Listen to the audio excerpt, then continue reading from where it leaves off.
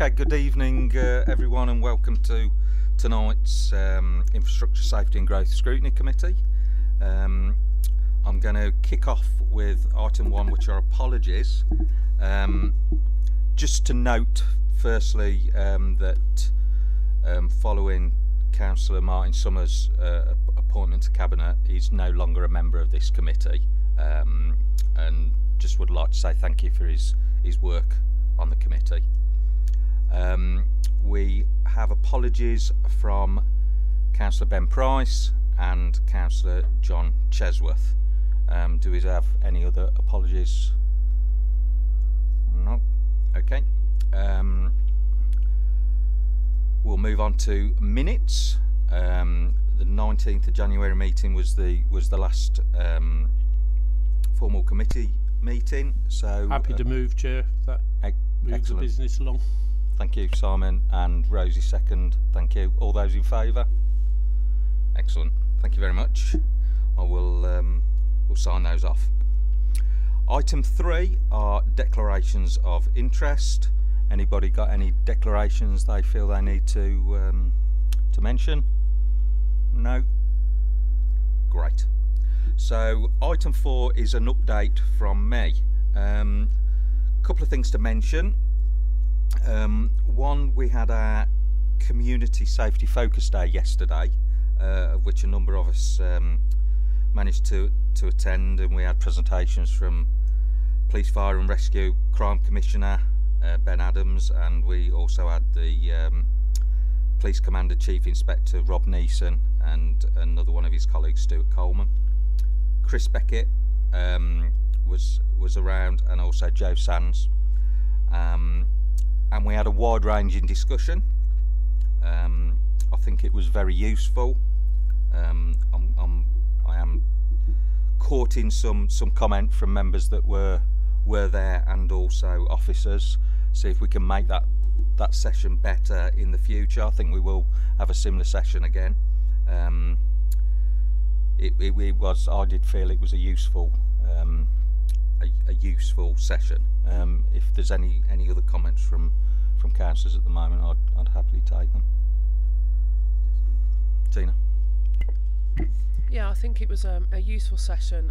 There's so much we can talk about: community safety, police and crime, fire safety and everything else, and we try and shoehorn it into a meeting like this, and we don't always do it justice, I don't feel. And also we're asking, you know, officers and the police to, I know they're a 24/7 service, but you know, I'm sure the commander's not there 24/7, and we're also asking officers to stay later, and we don't always get the best out of those discussions as we did yesterday. I felt that it was a very open discussion, and I think we got very honest answers back, especially from Ben, the commissioner. I know that there was a bit of, you know, not a bit of disagreement on some of his answers, and that was to be expected because, you know, we're seeing it real time, and maybe the commissioner isn't, and that's no disrespect to him, but you know, we have to feed back what we're getting from our residents, and we know how that can come across sometimes as councillors. So for me, it was a well worth exercise doing. I just wanted to place on record, Chair, that, you know, Joe put, our scrutiny officer that's here tonight, put so much work into doing and getting it off the ground, and getting the right people at the right time. It was the first time we've done it. There are a couple of tweaks I would make, only because of experience from county council, but it was the first time we'd done it. I thought it was really good, it was relevant, it was on topic, and well done to Joe and the team for getting it sorted. Thanks Dana. Okay, just moving on. The annual report of this committee is currently... Jack, can I just say, I did put my hand up. Sorry, Simon. I just thought we'd start. If we're going to ignore me, put my hand up during the meeting, let me know, and I'll keep doing it. Sorry, I missed you. Not at all. I had a clear eye line. Yeah, just to say, Chair, I thought it was good. I do think, though, after all the hard work Joe did, that we should note that, and I'd second that point. I would suggest, however, that we don't necessarily look at meetings that are scheduled to last 4 hours, because I think there is an attrition during any meeting, and I think 2.5, 3. But having the commissioner and the police, and then making this, I think you made a sensible decision that we would not then take the final section from the team of officers, because that could be done at another time. And I think that was right, because I doubt they'd have got everybody's fullest attention as we went into the 5th hour. So I think that would be, you know, very sensible to have that, and no doubt we'll discuss that again when we come to the work plan. But I was very pleased that, you know, we got Ben to come and talk to us, because it's only by going out into the districts and hearing how it's happening at the relatively micro level, that he can see whether his policies and objectives are followed through and having the effect that he intends to have. So no, I was very pleased, and I thought in the light of tonight's discussion, the description of how Town Safe is working and how the business support in that area was working was a timely thing in the background to what we're doing tonight. Thank you, Chair. Thanks, Simon. Yeah, so just moving on, the annual report of this committee is being drafted, and that will be available for us before our next meeting in March. I think it's the 24th. So obviously we have an annual report for each year, and we on previous years we've agreed that we get to look at that prior to it being presented to full council, and it gives us some opportunity to self-scrutinise, really, I guess. So that'll be available for March. The committee's recommendations on the fireworks will be going to full council on next week, on the 22nd. So I'll be presenting that. And I don't think I have anything else as far as my chair's update. So I'll move on to item 5, which is responses to reports of the Infrastructure Safety and Growth Scrutiny Committee. So following the 19th of January meeting, we had the update on the Castle Curtain Wall, and the recommendations that we resolved went to Cabinet on the 20th of January, I think it was, and Cabinet approved those recommendations, part of the overall approval of the project. So that was good. Item 6 are consideration of matters referred to our Scrutiny Committee from Cabinet or Council, and there's no new items on that. So we're on to item 7 on our agenda, which is the substantive item, and why we're really here tonight to look at. So this is the Economic Development Service Work Plan, and if you recall, we've scheduled this meeting so that we could get light of it and look at it before it went to Cabinet. So without further ado, I'm going to hand over to Steve Doyle, who's our portfolio holder, maybe temporary on this item for the moment. Do you know something I don't? Well, I don't know. I'm just going off what information is available to me, and so to introduce. That's an excellent way to start off. All right. Matt will take us through the report. It defines a 3-year work plan with associated resources that address some of the key council priorities. That it's intended to deliver a package focused on tourism and economic development activity, primarily targeted at the town centre. Tonight it'll cover the following items: Staffordshire Destination Management Partnership Town Centre, and a package of economic support and a town centre business grant. One of the things I would say is every now and again there's a report that comes along that contains quite a lot of detail, and I tend to put them to one side, and you'll have seen me do this before, where there'll be several reports that tie in together quite nicely and provide an awful lot of information on a particular subject. Now, I'd advise you, in terms of the town centre and that, this is one of those reports. There's about 7 pages of information. There's an awful lot in there, and as you go forward, I dare say you'll find that useful. And I'll end my speech there and hand over to Matt. Good evening all, and thank you very much for the invite, and thank you, Councillor Doyle.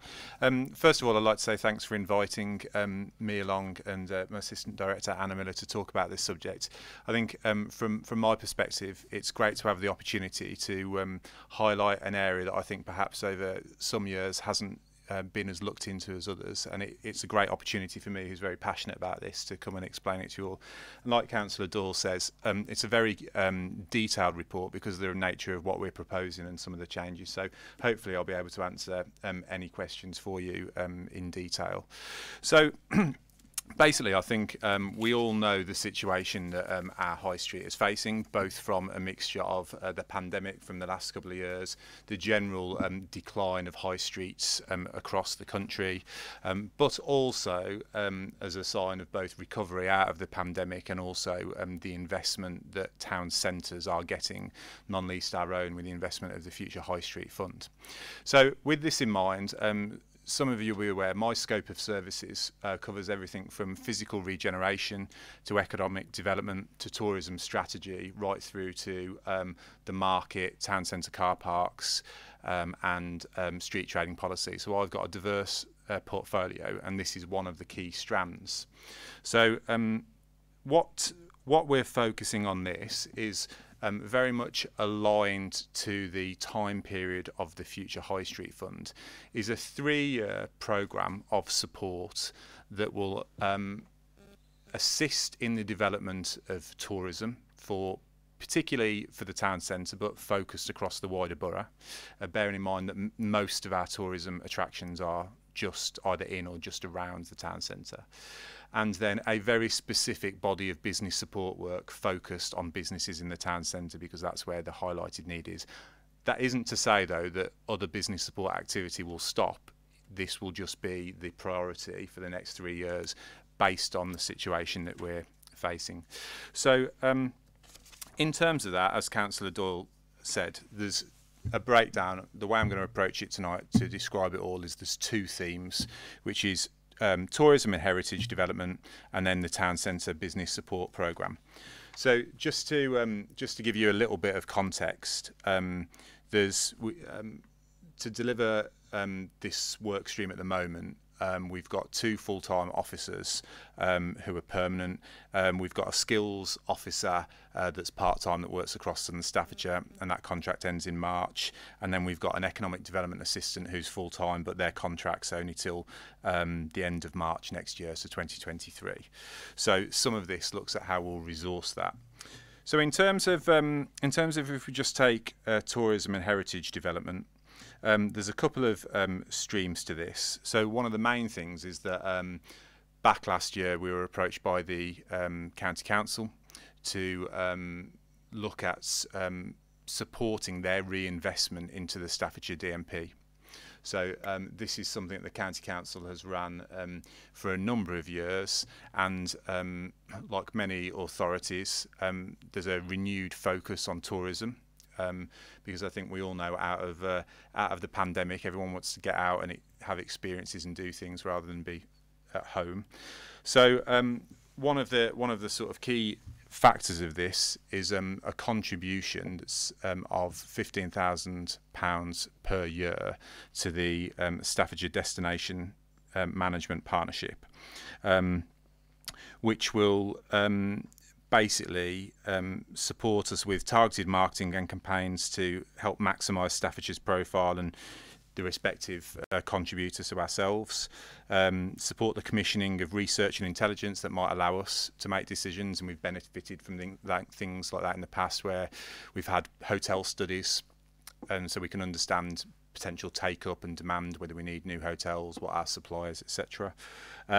Lobbying and advocacy work around key decisions around tourism, so with such bodies such as Visit England, and then they may develop in conjunction with the partners any form of specific tourism related business support activities. And in the past they've run things, I think from memory, with agencies like Serco and things like that through European fundings at the time that upskill tourism type businesses.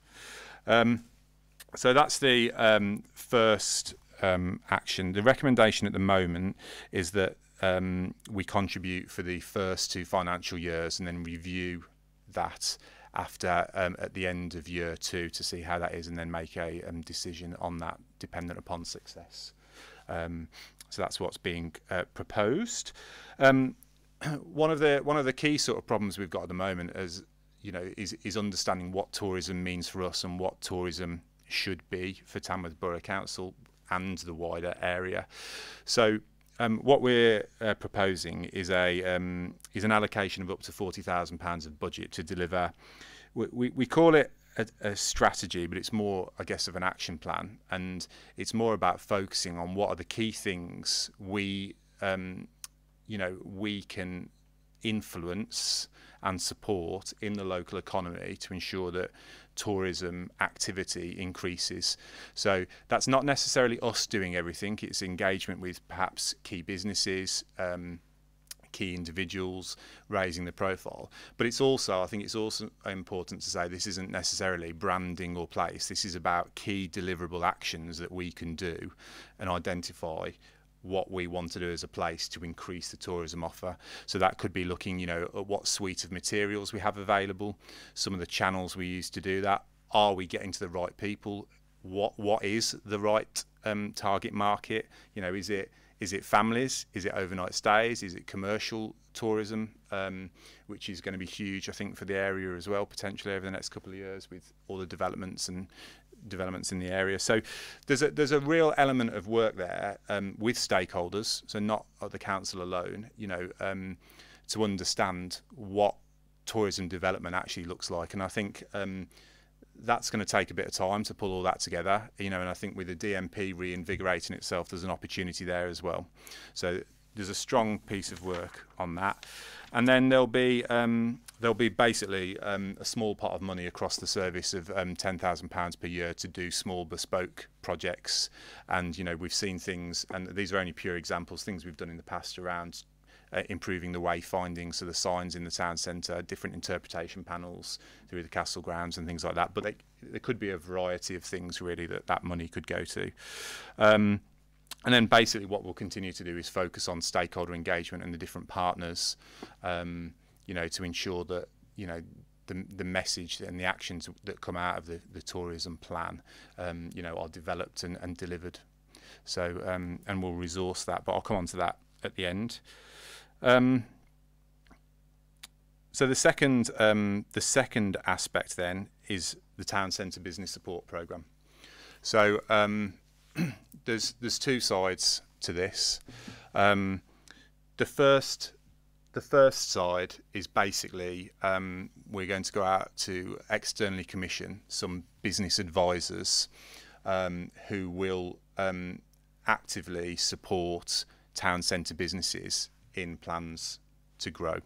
So what the intention is to do, we've been given sort of a high level objectives from cabinet members around 3 things, which is to focus on attracting and supporting new businesses to open the town centre, encourage existing businesses to evolve, grow and adapt, and then to encourage the diversification of business types in the town centre. And there's a specific focus on food, hospitality, leisure and heritage, and that's come out of a lot of sort of stakeholder engagement we've had right back since 2019 when we started the Future High Street Fund project, and right through the pandemic we've had a number of reports that have confirmed this, both from the public and from local businesses. So we know we're on the right track with regard to that from demand. So basically there will be a very specific focus and resource for those businesses in the town centre that want to grow. We're purposefully keeping the sort of tender open at the moment in the sense of what that exactly will look like, because we've looked at different schemes around the country, and really every town centre is different and every business is different. So we're very mindful, and we've taken a lot of advice on this from other places. We're very mindful that we don't want to stipulate exactly what at the moment what that business support looks like, because we want it to be flexible, we want it to suit the needs of the businesses in the town. So there will be an element of engagement from that business support advisory service and my team in ensuring that basically we listen to businesses about what they want, and then try and address those issues, and by listening to them find out what they actually need, because they aren't often the same things, and that's the skill. You know, a lot of what we're finding is sometimes what business tell us they want isn't what they actually need to grow their business, and that's the particular skill in a business advice service that's needed, is the ability of someone who's had that and can do that and can convince the business that actually the right step isn't necessarily the easiest or the one sort of ahead of them. So so basically, in line with that then, we are proposing that we will currently cease we've got small startup grants, we'll cease those, and particularly since the pandemic we've seen those drop off a lot, and also those that we're receiving, the quality of those applications has diminished quite rapidly over the past few years. And the reason for that is that the employment market on the whole is relatively buoyant in terms of access to opportunities, and so the number of people seeking startup has dropped, and that's quite a common pattern. You'll see that through different historical periods, and certainly in my career here I've seen, you know, that at one point startup rates in Tamworth were very low, and then they increased, and it ebbs and flows depending on current need. But what has been felt in consultation is certainly that there is a direct need now for grants for town centre businesses to enable them to adapt to some of the changes, both out of COVID, out of Brexit. We're yet to see the full impact of that really, but also to adapt to the opportunities Future High Street Fund will bring, and I think that's the key thing. And I think we're already working with quite a few businesses on some of the you know, outstanding COVID related grants. So you know, there is a clear ambition in some of the businesses in the town centre to do something, and we feel that's appropriate to support that with some form of grant funding. So there'll be so in terms of those two aspects then, what we are going to invest is there's going to be about £15,000 per year into the business advisory service, and then about £25,000 per year into the grants. On top of that, again, we've said what we'll have is some small, that 10k that will go across the tourism and town centre business support programme to support smaller projects. So that's per annum. Then, so from my perspective, in terms of delivery wise, then we will also extend one of my roles in my team by 2 years to the end of this 3-year period, just to ensure we've got enough capacity to support that. So we'll have effectively 2 economic development officers who can cover the work stream, and then an economic development assistant who can support that really. So I think from my perspective, you know, this is quite a large change in priority for my economic development team. You know, it's certainly very welcomed and very needed from my respect, and I think, you know, there's a number of other possibilities hopefully in the future, things like shared prosperity and different changes like that that could add to this quite significantly. So I think by adding the capacity now and by looking at the focus, town centres are only going to get more focus through the levelling up agenda at the moment. So I think there's an opportunity here. This is the start of something, and hopefully by the end of the period, come 2025, the combination of all the work we're doing around physical regeneration, both on Gongate, Future High Street Fund, the work we're doing to improve the car parks, the market, we're looking at street trading, like I said. I think my service, with the support of Anna and many others, is beginning to gear up for that crucial 2025 time where the town centre will be able to, you know, thoroughly come out of everything and out of all the redevelopment into something, you know, really hopefully fit for the future and sustainable. So, and I sincerely mean that. I think there's an excellent opportunity with this, and I think, you know, this is part of the wider puzzle. It's not the solution by any means, but it is certainly a strong step forward. So I think I've talked it to death, and I'm welcome to take any questions. Thanks, Matt. I don't know if Anna, have you got anything to add at the moment, or? Perfect, thank you.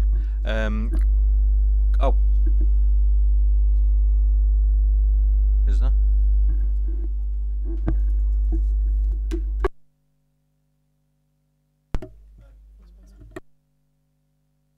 Okay, thanks, Dave.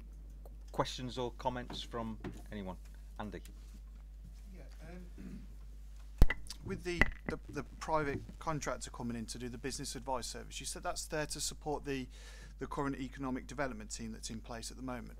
Why can't the economic development team at the moment do that work? So the economic development team are are project managers, I'd say, first and foremost. So they're not necessarily, whilst all of them have done business advice, they're not trained business advisors. Also, they're not specialists in retail businesses. So the economic development team still has a wider portfolio than just business advice. So what the economic development team tends to do is a lot of the business support we've got is delivered by people like the Greater Birmingham and Solihull Growth Hub, or the Solihull Growth Hub, and what the team does is manage projects or contract manages those relationships to ensure delivery. So what we tend to be is the first point of call for signposting and advice, but they're not, the economic development team aren't business advisors. And also, so we tend to go out and triage businesses about what they need and where they need to go to. But this is business support in town centres is a very specific, it's a very specific skill set. So the idea is that by marrying an experienced firm with our economic development team, they can upskill over that period. But the other side to it is capacity, and as well as experience, is that if they were to do that, so over the 3-year period, they could potentially learn and be trained, but then there'd be very minimal opportunity for them to do anything else other than that as well, because you're saving time by buying someone in who knows what they're doing and have done it in other areas. So we've seen this work in, I think there's Gravesham in Kent we've looked at somewhere, and there's different people out there. So I mean, ultimately they could do it, but the team is quite small. There's a broad focus, and I think I'm not sure if you look at the background information on the very last page, there's sort of a list of some of the things that are coming as well. I think if we ummed and ahed about how to do it, but the reality is we just wouldn't then have the capacity to deliver some of the other things that are coming as well. I hope that answers your question. I suppose it does. It's just that there's two things for me. Is there a remit for the person to come in and deliver? And secondly, have we done some kind of cost-benefit analysis as part of this work? So what exactly do you mean by remit? Just if you... Well, in the report it states that you want to keep it very loose so that they can adapt, and I kind of understand that, but the way I'm going with this, it does kind of feel like we're bolting another person into a team to undertake something that we don't really know what they're going to do, because we've left the remit really loose, and there's no real way of actually tracking outputs and understanding what benefits that they're going to bring. Right, okay, yeah. So apologies for that, giving that misinterpretation. So the answer is the tender we've already designed has a number of outputs and things that they've got to meet, but in fact, let me just find it. So the answer is, we haven't just bolted it on, and we haven't just sort of said, "I'll come in and do whatever you want." We've got a full list in the tender document of what sort of things they need to meet. We just haven't said exactly what that looks like in terms of numbers. So the advice we were given from research, both with different councils and different providers, is that if we were to set a figure, a budgetary figure, and then keep it relatively loose, albeit define the wider outputs, such as the bigger objectives, what you'll get is a bit of I'll use the word competition. You'll get people come in and say honestly what they can do for that money, so you get an idea. So this is always the problem with this sort of things. We can go out and in my experience of this, you can go out and you can say, right, yeah, we want this for £15,000, but then you get someone back and go, oh, well, we can't do that. So we have done a fair bit of benchmarking. We've also had, our involvement over the last 10 years with the different LEPs has given us an understanding to what sort of consultancies cost.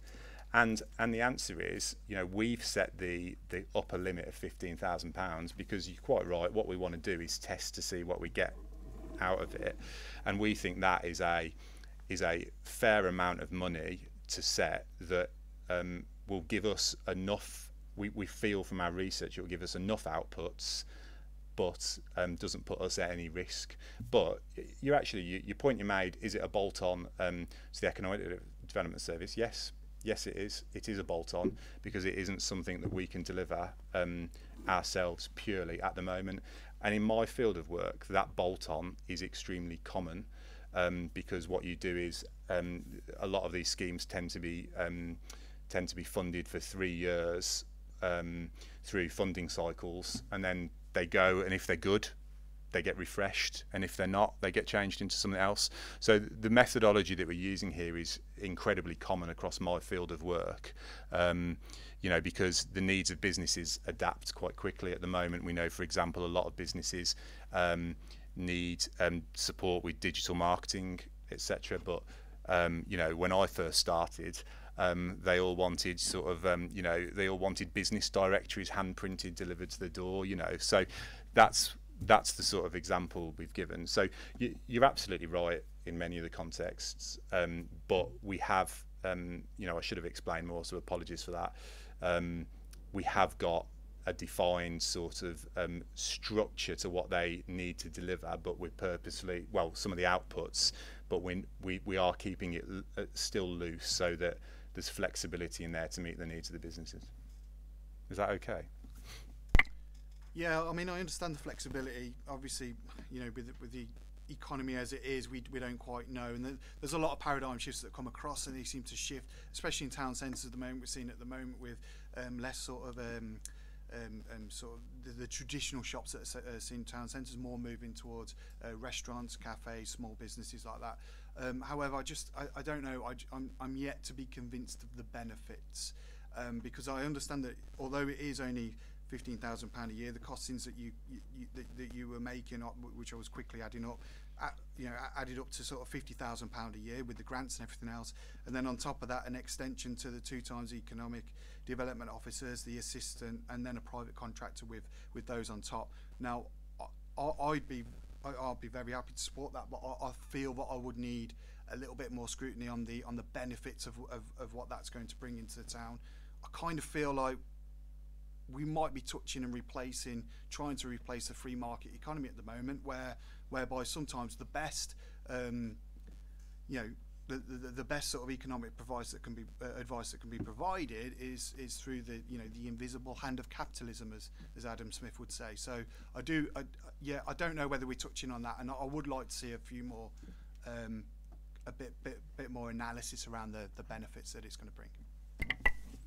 I fully get your point on that, and I think so. My experience of town centre businesses over the years is that you're right. There is an element of those certain businesses will always grow and will succeed, and we're certainly at the moment. What's nice to see in Tamworth is we're certainly starting to see a core of those grow and develop. However, as you've seen sort of mirrored across the wider sort of town centre landscape, there are always those businesses that need support. There always will be, and you know, certainly through my career here, what I have seen is, whilst some of the faces change, it's the same people that come back for business support. Not in the town centre. I'll use this across the wider sort of more industrial is where we've done engagement before, because the successful businesses tend, as you say, to not want support because they know where to get that support from colleagues, etc. But there will always remain, and there will always be a need for a helping hand, a guide, someone to snap people out of thought processes and just think slightly differently.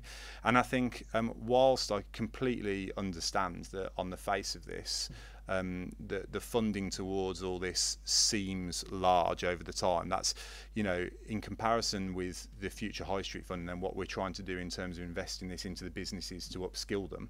So these are skills that they will keep, they will retain, they will profit from, they will hopefully then create employment. The street scene will hopefully feel nicer and tidier. All these things are significant things that we won't necessarily see until 2-3 years after they've had their investment, because it takes the time. So, you know, to me, what town centre businesses are unique, because a lot of them have survived for many years doing what they've already done, and unfortunately now in the current climate with social media as it is, that simply isn't good enough anymore. And a lot of those businesses that haven't adapted are simply nervous and just need support to do that. And sometimes the external side is better than the council, because some of my officers are being going out to businesses at the moment and they've received very cold shoulders because we are the council. So there is also a fact, and in not all cases, many people have welcomed officers in, but some of them have been cautious because of the regulatory nature of the roles that we have to do, and they feel that by exposing themselves and opening themselves up to the council, they're going to get caught out on something, which obviously isn't the case. But you know, sometimes having an external partner or person go in who can listen to their problems, isn't judgmental, can come to us and go, you really need to do something here. We found that really useful in the past. So I'm sorry that's a bit of a long-winded response. You know, I hope that goes some way to addressing your concerns. Simon. Thank you, Chair. I think the point that perhaps comes out of what Councillor Cooper said is that if you are in private industry, then you do a cost-benefit analysis based on the cost to you and the benefits to you. The difficulty with us is we always have to assess the cost to us, which we can write on a sheet of paper, but the benefits will be indirect in the sense that one supports businesses which then pay taxes back into the council, but may in fact not. You know, it may be they employ more people and that money goes to the government. You know, so it's not as easy to put those two together. But I think what Councillor Goob said is very valuable, because it reminds people that, you know, we are often asked to be the seed merchant, but we don't always know what the harvest is going to amount to. And I think that's a difficult thing to make a difference between public and privately owned. My own questions, and they are plural, Chair. I'd like to take us back to the first recommendation, if I may. This supports Staffordshire Destination Management Partnership. As a council, we're making additional provision to tidy the town up, because the county council are reducing the money for grass verge cutting and things like that, which obviously is enabling them to then spend money on this sort of project. My question is, we're right on the edge of Staffordshire. We have the Snowdome, which largely, I mean, I was part of bringing it here, largely generates its own income and revenue because it's very well known already. Drayton Manor doesn't really need anybody to tell everybody that Drayton Manor exists, although, you know, I'm sure they never mind a quick plug. What are we going to get out of this contribution, and would we be better off spending it on additional grants? You know, in other words, would this money per year going into that fund do more spent locally rather than contributing to an umbrella? That's my first question, if I may, Chair.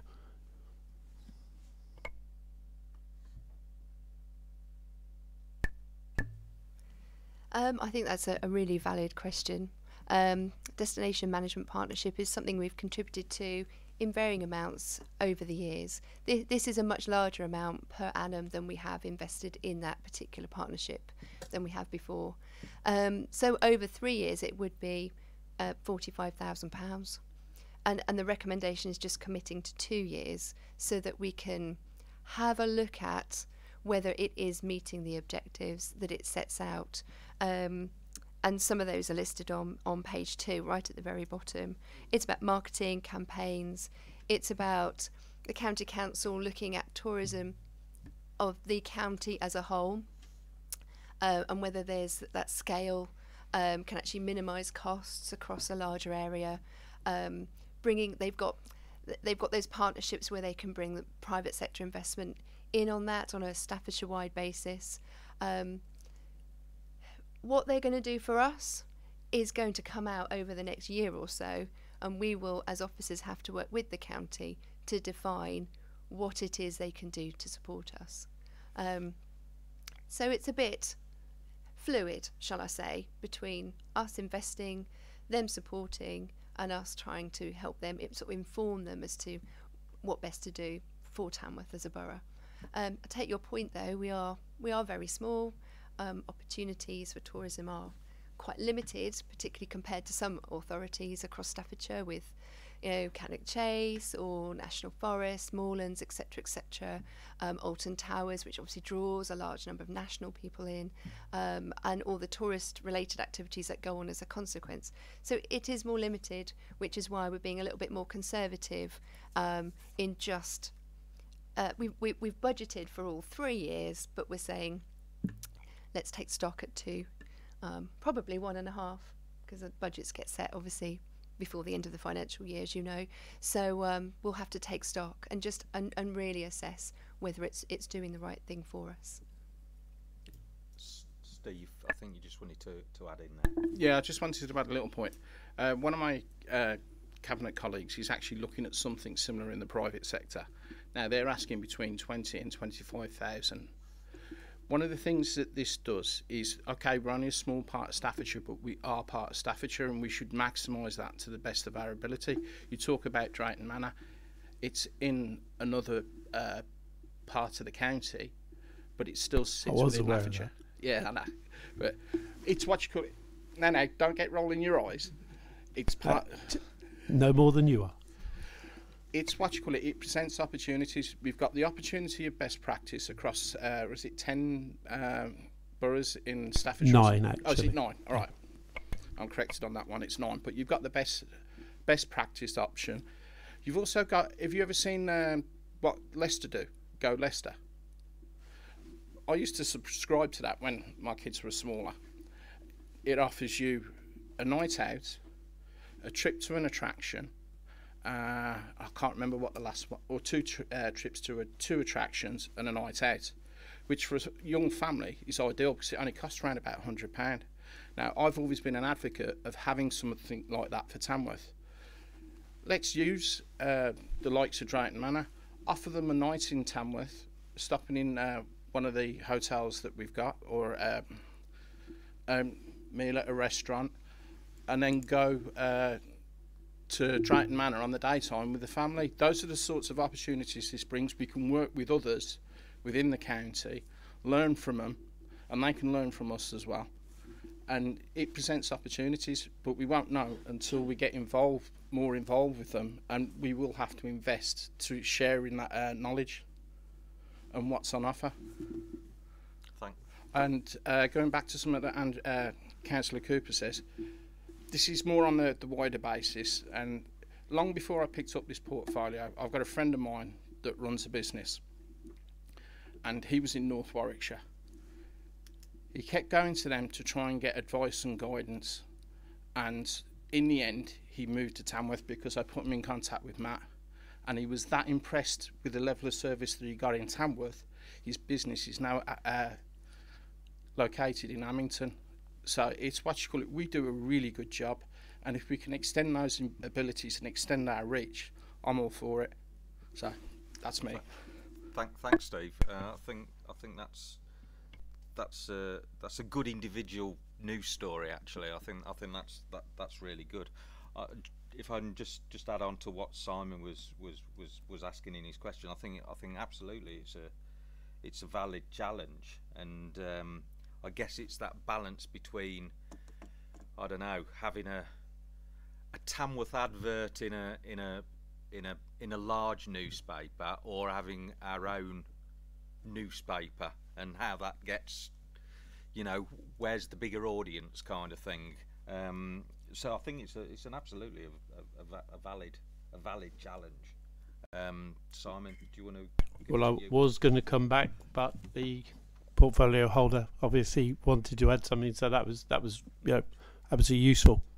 The point that I would make is that, you know, we've heard tonight that this would help us attract private sector funding, on the assumption that we're putting in 15 grand and so are 9 other authorities. Then that's, 150 grand, let's say, if the county equate to a 10th player. On that basis, even with 100% match funding from the private sector, and usually it's less than that, we're not talking about a massive budget for the whole of Staffordshire. And my concern is that it's not going to dribble back to us, and that's why I've raised it. It's not that we can't learn from working with others, but my concern is, if you look at, and I didn't say the tourist opportunities here are small, what I was saying was they're very specific. I'm also very mindful that at the GBS LEP, they did a survey of town centres, which they went to all the member authorities from Redditch up to us. We're sort of roughly two ends of the thing. And everyone was focusing on their unique town centre and their historic, and when you read the report, it was like everybody had found their old building, their famous person, and you did feel like, oh my goodness, how are we all going to compete with each other, let alone with, Warwickshire or with Derbyshire or, whatever. So I do think we've got to be careful.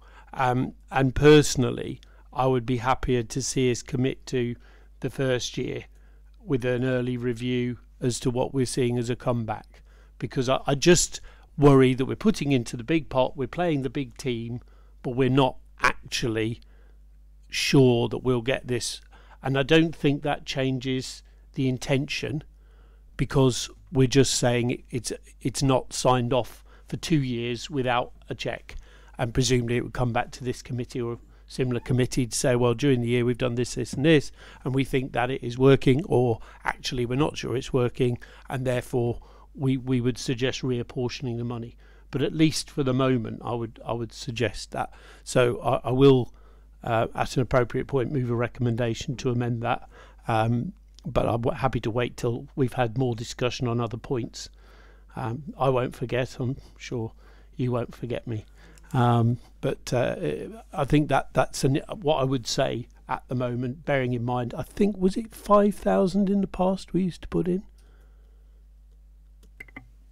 Recent years have gone down to £3,000. Yeah, so it is a five-fold increase in the amount we're paying. I remembered it being 5 or less, but I wasn't actually sure the last amount pre-COVID. You have to kind of think back several years, and even I have to think about that. Well, for the moment, Chair, that leaves me finished on my questions, but obviously do feel free to bring me back in whenever it suits you. If there's no other Steve, you want to just make a point? Okay. If there's no other people who want to ask a question, I'm happy to bring Simon back in, or Tina, or whoever. Is Simon going to be a gentleman and let me go first? No, Chair. I deliberately was offering it back through you so that you can vary the bowling. I'll bring you in. All I was going to say is small businesses, as you've mentioned, struggle. We've all struggled in the last 2.5 years. My business was closed for 17 weeks during lockdown. Not massively, but it was still closed. When we look at how we are going to shout about the good things we've got here in Tamworth, and we have got an amazing castle, but it's not the only thing. I remember going to the garden party at Buckingham Palace, and Prince Philip said to me, "Oh, the castle is still standing, is it?" And you kind of think, oh right, well, he's realised we've got a castle, but we're not just Tamworth has a castle, we have other things. And what always strikes me is I do a lot of journeys, especially in the summer days out, and I never ever see anything about Tamworth advertised at the services. Wherever you go in the country, there's never anything. I see Alton Towers, I see Monkey, whatever it's called, Monkey Forest, but I never see anything about Tamworth Castle, the Snow Dome, or anything else that we've got, the ice skating and stuff like that, or our Christmas markets and things. So how do we get into that market? I don't know how we do that, because I'm guessing that there's a fee involved somewhere. There's always money involved. But they've all these service stations have got these little stands advertising all these businesses and places to visit, but I never ever see anything about Tamworth in any of them. So that was the first one. And the second one is business rates in Tamworth. would you agree that for a small business they're potentially way too high? And I know that we don't control them, they're government controlled, but what are we doing about levying on that and really fighting for a better business tax for people wanting to come and invest in Tamworth? Because as we said yesterday at the community safety inquiry, if people invest in Tamworth, it means they feel safe here, it means they want to stay here, they're going to buy a property, they're going to raise their families, and their kids are going to get educated here, and again we start the circle. So those are my two points, Chair. Thanks, Tina. Matt, Anna? So, you know, from a perspective, you know, I totally understand that business rates, particularly in town centres, is a national and significant challenge that I understand, you know, is being reviewed, and obviously during the pandemic there have been quite strong measures put in place for that. You know, unfortunately, like you said, you know, that power to make that change doesn't lie with us. But one thing I will say is that Tamworth, in terms of a lot of our shop units, you know, the smaller ones certainly that would be suitable to small businesses and to startups, and the work that we will be doing as a council to bring in new spaces through the Future High Street Fund, you know, hopefully will be designed with small business rate relief and things in mind, you know. And a lot of the smaller units, a lot of the businesses don't have to pay rates because there is a rate relief. But, you know, it is acknowledged, and it's national research, that, you know, yeah, business rates contributions in town centres is something that doesn't necessarily reflect now the value that was placed on them, you know, and there are certainly strong lobbying approaches that can be taken to address that. And I think many of you will have seen that we've just been informed that the High Street Task Force will be focusing on Tamworth as one of their towns. And we're hopeful that that's something through that body we'll be able to raise and issues, but also, more importantly, learn from them, from their, you know, they're certainly their research in their many places that they've supported, how they've overcome things like that. But I think, you know, certainly we can be mindful when we're developing and designing spaces that, you know, they're appropriate for small businesses in that context. So yeah, it is a challenge, and it's a very severe one, because it, you know, a lot of people don't understand that they have to pay business rates, and, you know, we often have to as a team signpost people to that service. But you know, it's a fixed cost as part of operating out of a unit on the whole. Thanks, Matt. And Tina's first question about the sort of more tourist information kind of aspect of things. Any comments on that? Yeah, I think it's an absolutely valid point. I think it's something that needs to come out of the development of the action plan. We need, you know, one of the things we need to review is you know, what are the messages, and, you know, as I sort of said earlier, who we need to get to, and then how we do that. And, you know, fully agree, and we need to look at the variety of what we do as a place and a council. But also, you know, I think you've mentioned quite rightly, a lot of places that market are private sector, and I think we need to engage our private sector who can support us in using their profiles to raise the profile of Tamworth, and then has a secondary impact, you know, on us. And particularly the Snowdome, you're quite right, it's a national venue with national status, and I think there is much more that could be done to leverage their support in promoting Tamworth as a tourism destination, you know, that then would support council-led activities such as the assembly rooms and the castle, you know. So I think, you know, the approach to tourism is not one that the borough council should lead. It should be actively involved with influencing key partners, whatever they be. And Councillor People's point is correct. You know, the DMP, you know, we need to really use that to our advantage to make sure that we get access to the sort of things we need to raise that profile, whether that be access to relevant ministers, Visit England, you know, through that process. So I think we need to make the advantage of that in year one as much as possible. So I hope that answers. I think there's an opportunity to shape that, Tina, and certainly going forward we'd welcome member involvement in looking at how that develops. Thanks, Matt. I know Simon just... Chair, on that specific point regarding the promotion of the castle and the things that Councillor Clemens so clearly articulated, over the last, I think, nearly 10 years, every year the council has opted for the cheap distribution option for its leaflets that don't go into the services. And that's been a consistent policy of the council, to go for a cheap sort of hand-delivered thing. And funnily enough, surprise, surprise, that doesn't get you in to the prime sites. It only gets you in. So I think I just want to come in on that specifically, because actually that's within our power to make a decision that says, no, we're going to go to the one. You know, it's like saying, well, you know, I'm manufacturing margarine and I'll only sell it in corner shops, and I will not go down and put it in Ventura. You know, well, funnily enough, you know, that's where most of the people are. So, you know, you're not going to be seen. So I do think that's something very specific that we can address, is where we put our leaflets. And that wouldn't take very much at all. I think it was hundreds was the difference on that particular item. But every year it's been chosen to go with option cheap rather than option bold.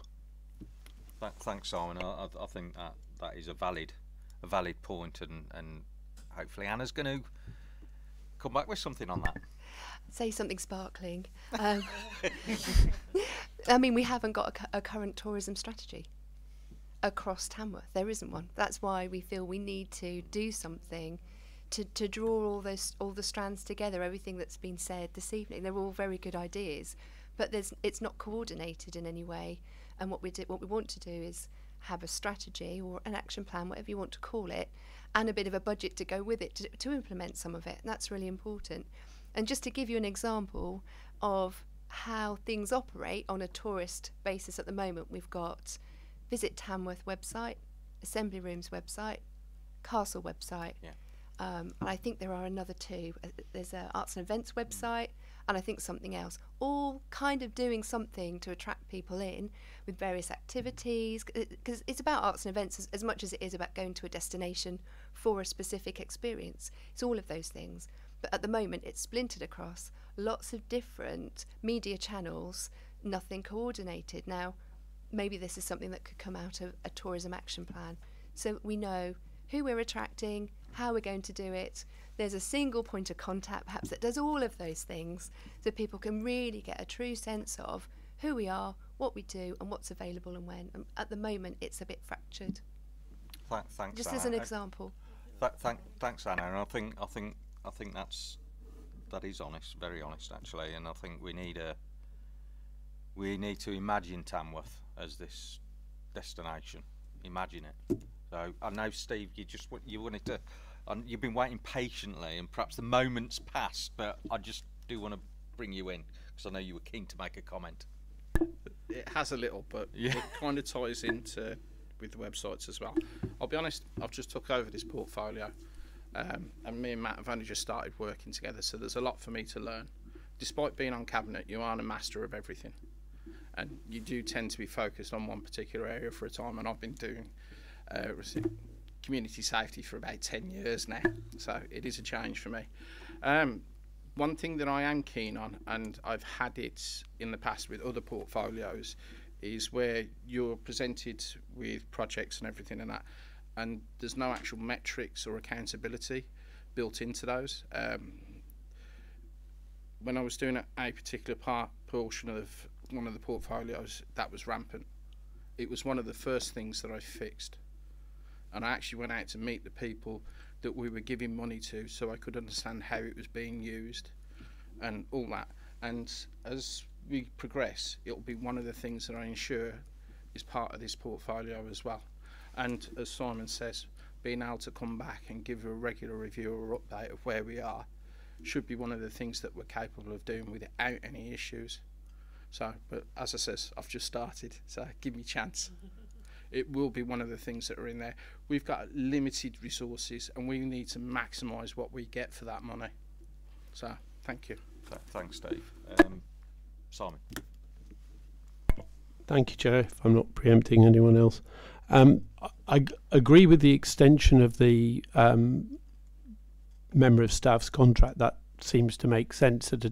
I think a theme which has come out of the last 3 scrutinies I've been at is that we are so tightly resourced on staffing that inevitably we are looking to go outside.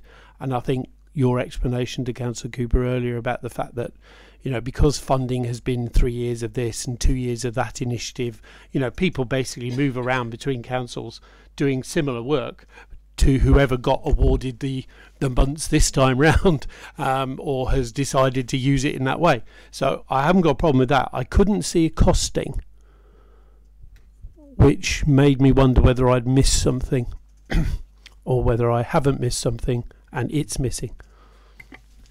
No, you're correct, Councillor People. It isn't in the report. In fact, the wider finances of that aren't in the report. I'm conscious that it deals with an individual, so I'm not asking you for a figure now, but I think, Chair, it means this report's not quite complete because there is actually a cost which isn't included, and therefore, in terms of going to Cabinet, I would make a recommendation that the missing costing for the staff change is included in whatever way is appropriate, bearing or... Because I'm conscious that normally if you have a single individual, apart from the chief exec who's legally exempt because they're our most expensive employee, that we don't normally include something that says, if it said to employ a X, then usually we put a figure in of what we think it's going to cost. But if it's an existing individual where we extend the contract, clearly it's their salary and on costs. So, and it wouldn't take a great deal to work out, well, if you take the normal on costs, then you know how much they're being paid. So I think if we could make an additional recommendation that the missing costing for the member of staff is included in the paper that goes to Cabinet, then I'd be satisfied with that. I'm not wanting to scupper the whole paper. I'm just saying it's not complete as it's come to us tonight. Thanks, Simon. Before I comment, go on, Anna. Yeah, so we'll make those available in the Cabinet report. In fact, we've got a much more comprehensive set of finances which we've worked through to go into Cabinet. And just to say that what we're proposing and all the different components here, they're all within existing budgets, so we're not asking for any more money to achieve any of these different things. What we've done, what Matt's done, is pull different pots of money across the service. So it was quite splintered in the way that it was divvied up for different projects, etc. Chair, I've got no problem with that, pulled it together. but I'm a bit concerned that Simon, we're being told that there's a more deep. Just let Anna finish, please. Thank you. I'm making the point, Chair, that it's a statement that we're not getting the whole thing that's going to Cabinet. Simon, you just interrupted a little bit. I'd just rather let Anna finish her point and then I'll come back to you. Just to say that we've pulled all these different pots of money that we already have to do lots of different things within the service, and when pulled together it will finance everything that we've put forwards here, including the additional costs associated with resources. So that's all in there. Thanks Anna. Simon. I'll just make the point, Chair. This is scrutiny. We should get the full report.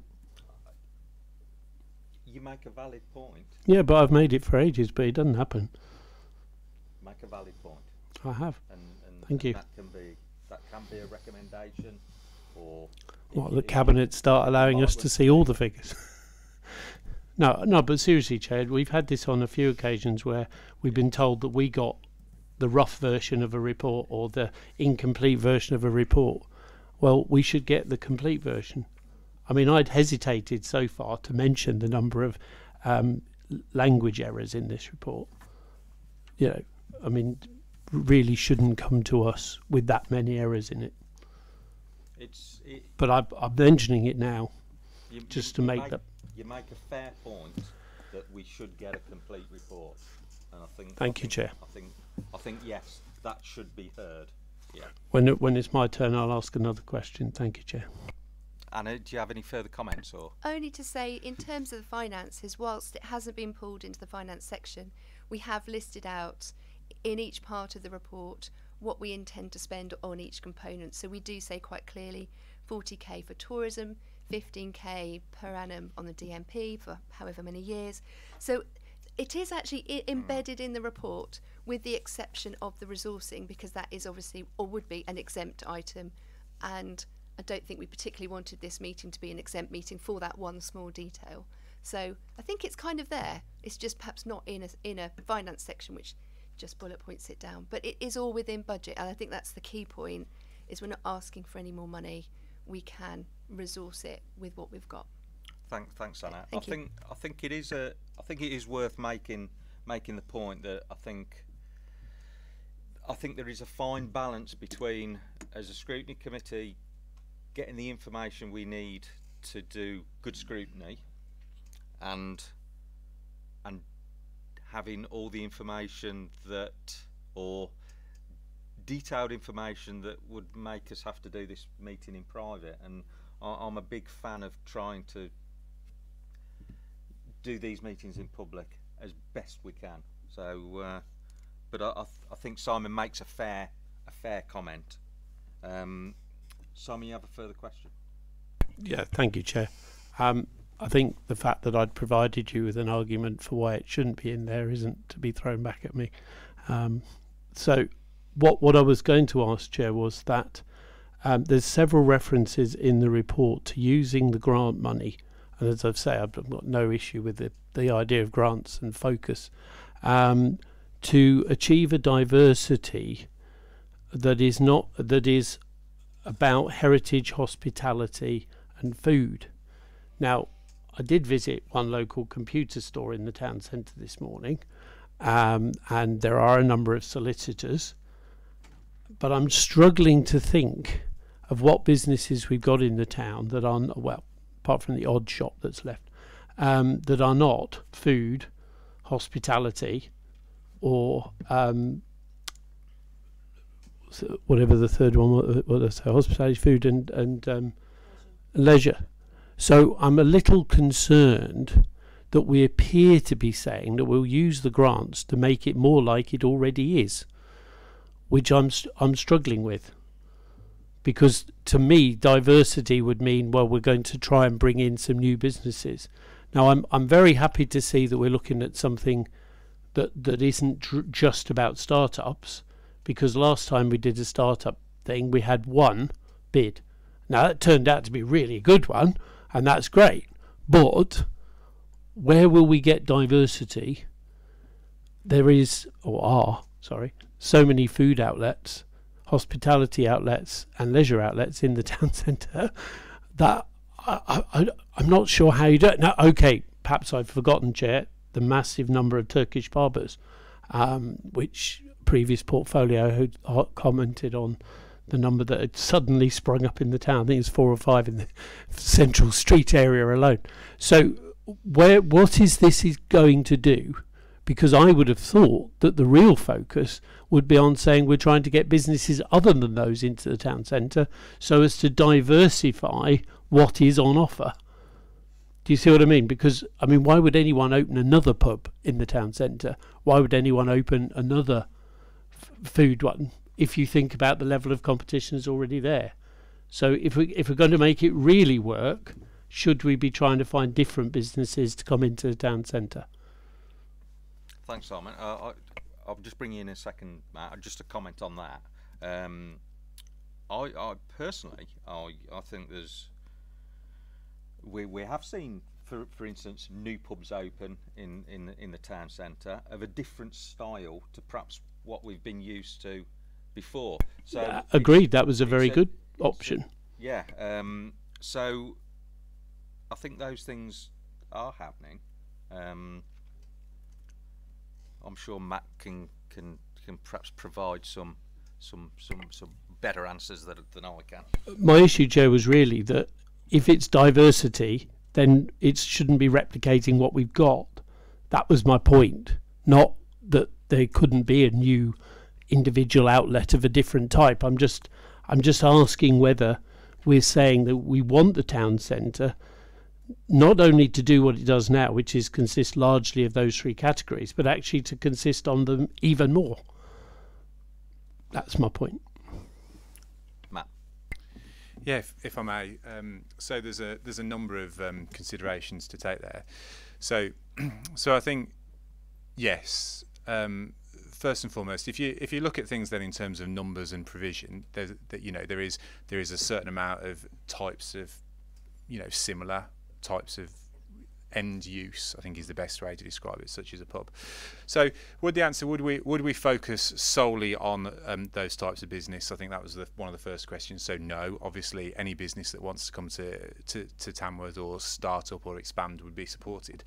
However, you know, what is very clear, and what's very clear is particular feedback from the different work streams we've had done through the Welcome Back Fund, the Reopening High Street Fund, and we had some work done by the Local Government Association, is the need to drive footfall into town centres through those specific uses that we've said. So in terms of food and hospitality, leisure and heritage, and that, you know, that is quite a broad brief. That could be anything from escape rooms down to pubs, down to you know, food places. So I think the question you quite rightly raise, Councillor People, is then, you know, we've got a number of these outlets, but I think what Tamworth is particularly limiting is choice within those particular outlets, and then diversification within those types of use. So at the moment, and I think we can take a good example of the local sort of real ale culture that's developed, and I think that's a really strong point.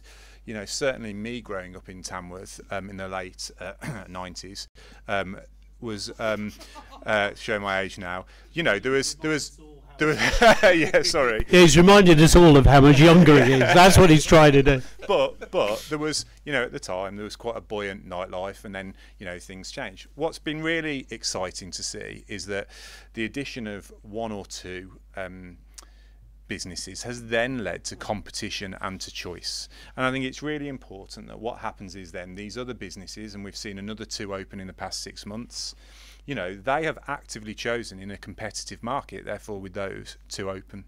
So I think first and foremost, I would say that there is a clear, the more successful places that have adapted across the town centre have focused, across town centres across the country, have focused on these sorts of activities that bring people in. I think, so whilst we do have a number of similar providers in terms of title, we know from ourselves, from our users, from certainly the residents of Tamworth, that particularly there's a weakness in the family food market in Tamworth Town Centre. You know, there's a particular lacking there of a family-friendly place that people can eat comfortably that isn't a pub. Now, that isn't to say there isn't places that are, but there could be more.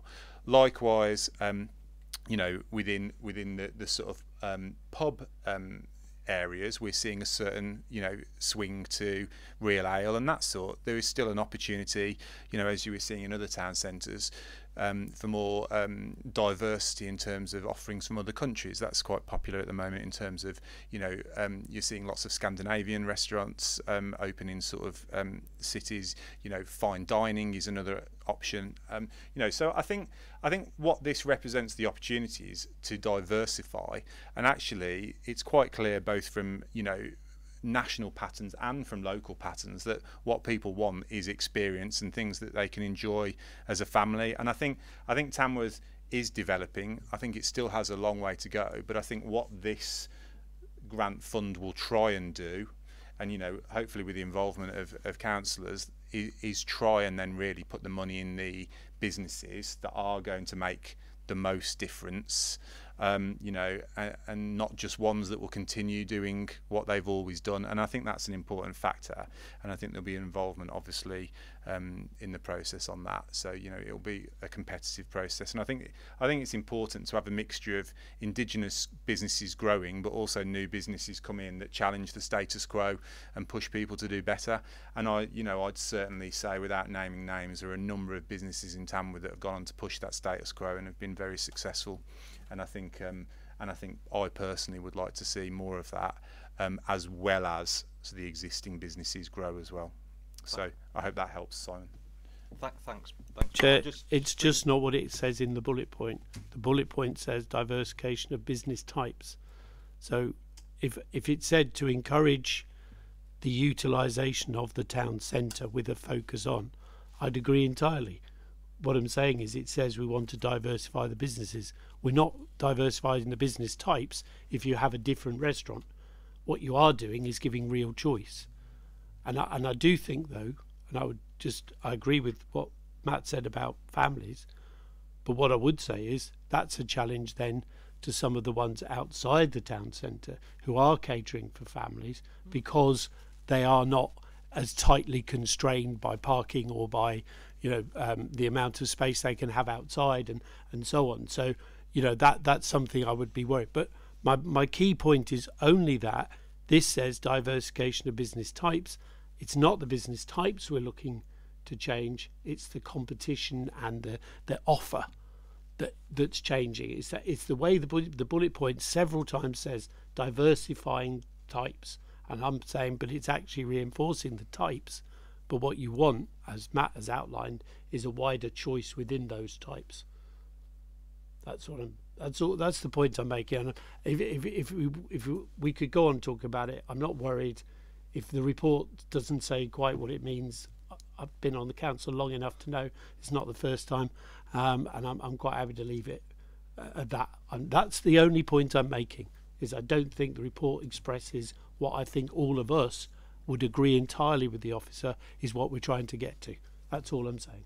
Okay, I think Anna wants to make some points. Well, I was just going to say that the town centre has to adapt and change. It is not what it was 5 years ago or 10 years ago, and it will never go back to that.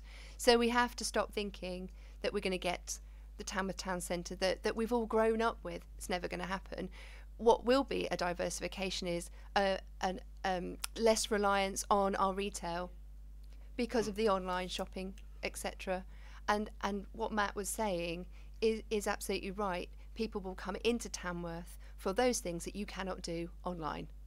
You're going to get your hair cut, you're going to get your nails done, you're going to have a coffee with your friends. It's that social side, which is why that sort of category of hospitality, leisure, etc., that's why there would be a focus, because that is genuinely, they're going to be the reasons why people use Tamworth Town Centre. It's going to be very different in the next 3, 4, 5 years, and it's not going to be somewhere you necessarily go shopping as your primary reason for going in.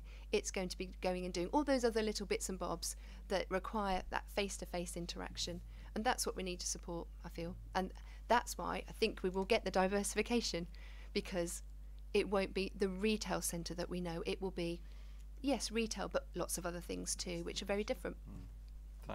Thanks, Anna. I know you're waiting to come in, Andy. Absolutely. Steve, I think you just want to make a quick point. Yeah, just a bit of a comment. I'm from Erdington originally. The high street there died years ago. Pardon? No, this one hasn't died quite yet. It's what you call it. It's died and it's come back, but it's not come back as what I remember. All my parents, it especially annoys my parents, it doesn't look like it used to. But Woolworths went, Boots went, all the major names went. Then some of the other smaller shops started to go. Technology changes, the video shops go. Even now, computer game shops, they're disappearing because they're no longer required. It's the high street has managed to adapt and change. What it's done is you can now go walk down that high street and you can get 4 different types of chicken. You've got Afro-Caribbean, you've got your traditional fish and chips, or chicken and chips. Yeah, and you've got there's what you call it. I haven't tested all of these, but there are quite a few different places you can get chicken and chips. But that's the sort of thing that we're facing. Now, one of the pluses by bringing in more things that we're not familiar with, such as Afro-Caribbean cuisine and that sort of stuff, it brings in other stuff. One of the things that I noticed when I was doing the immigration side is that Tamworth doesn't really cater a lot for halal. Now, that may be one thing that comes to the high street, so then you'll have restaurants that specialise in doing halal food. And then you'll also get shops that specialise in other things off that, such as sweets, or maybe clothes, or that sort of thing. This is something that we're reliant on. We need to diversify. We need to widen the appeal so that we offer something different. And it's not going to be what we had before. I mean, I'd love to see Radio Shack come back. The amount of times I used to wander around that as a kid, I used to love it. Yeah. Oh yeah. Remind me what it is. Something where you can get all your batteries. No, I meant Radio Shack. I don't remember that. Yeah, it was Tandy Radio Shack. Yeah. Right. Yeah, and Maplins has disappeared from Erdington as well, and that's only recently gone. That's been redeveloped. So everywhere's facing challenges and finding ways to overcome.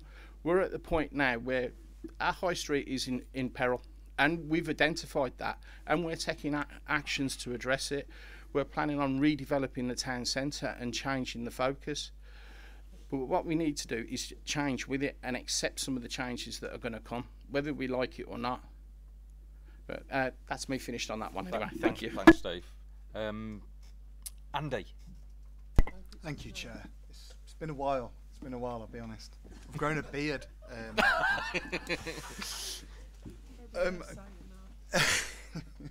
Forgot what I was going to say now.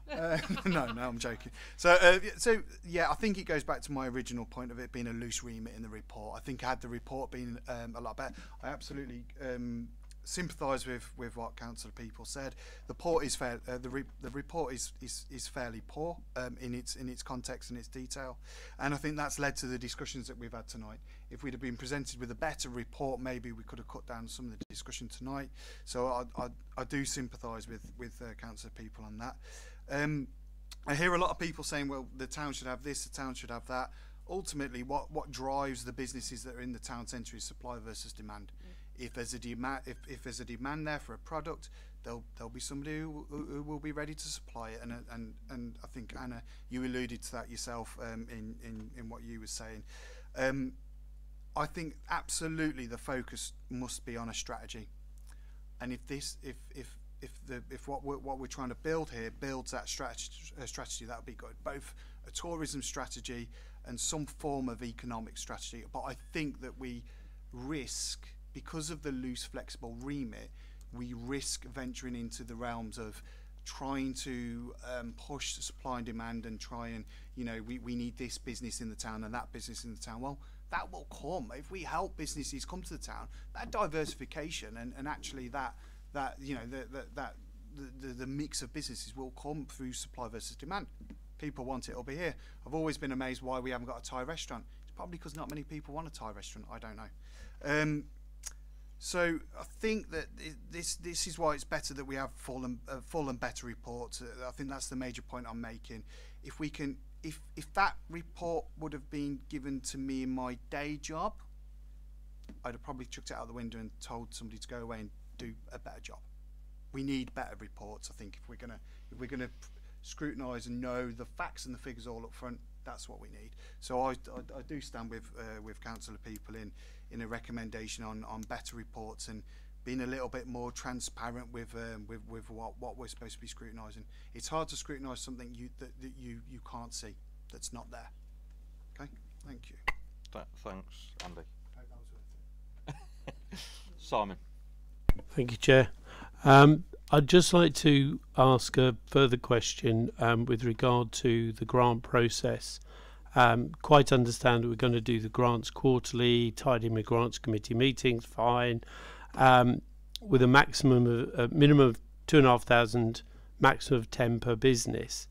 Now, my concern is that then relates back to the total for each year, which I think was £25,000. So if a business can get 10,000, that's 2.5 businesses in the year that will get a grant, and that's probably enough. Different businesses probably, but it does tighten it. However, it then says unless there's an exceptional reason to make a larger grant, and earlier on it makes a reference to SMEs and then says or if exception, and I'm a little worried that what could happen is a chain will come along and say we'll put one of our chains into your town, and in one sense we'd all be going thank goodness, because we've been overdue one of the big chains of restaurants and things for a long time, but they will then look to get the absolute maximum, and that will take out the yearly allocation in one go. And I'm just concerned that we need some provision in there that would say, you know, if a big chain comes in and can clobber us for 15 grand because we think it's worth it, we have some flexibility to adjust the availability of grants so that a small local business that happens to bid at the same time isn't disadvantaged. That's my point. It's about the mechanics of it, and I'd like some reassurance that the flexibility is there in what we approve tonight, if we approve it, to say, yeah, we can cope with that, and we won't let a small business that's looking to take on 2 local people get lost just because a big chain has arrived at that moment. Thanks, Simon. Matt, have you got some reassurance? Yeah, no, absolutely. And you know, I think you know, this report has been in the works in various iterations for like the last 6 months. So, Councillor Pepe, you're absolutely correct. And actually, we looked at it from the other perspective. You know, the first perspective was protecting and giving it to small businesses. And actually, so conversely, we've looked at it the other way from you. We haven't put this in until recently, because what we didn't want to exclude was, for example, if there was a really significant opportunity that represented massive impact for the town, and they needed, you know, there was something that came in that said, right, make or break, we're going to come and create 100 jobs, but we need that 25k now, then we didn't want to exclude that.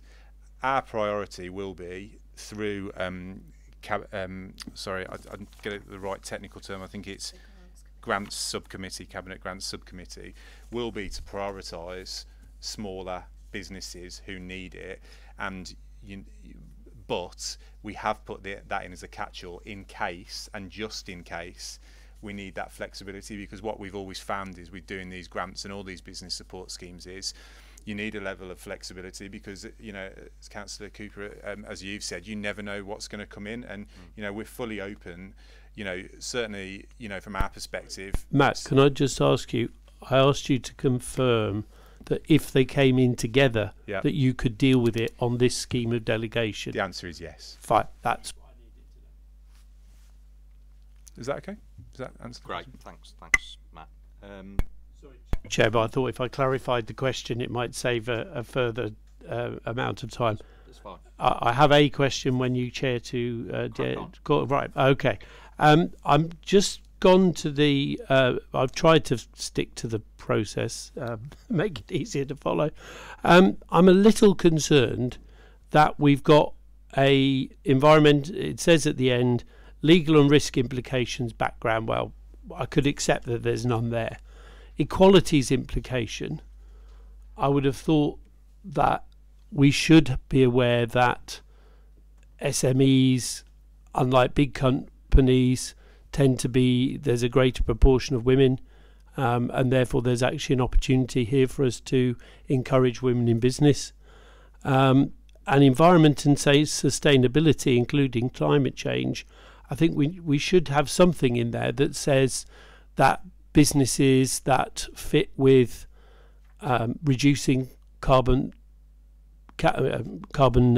footprint or are helping to bring about net reductions in carbon usage would be given, you know, an opportunity to demonstrate that, or to given some.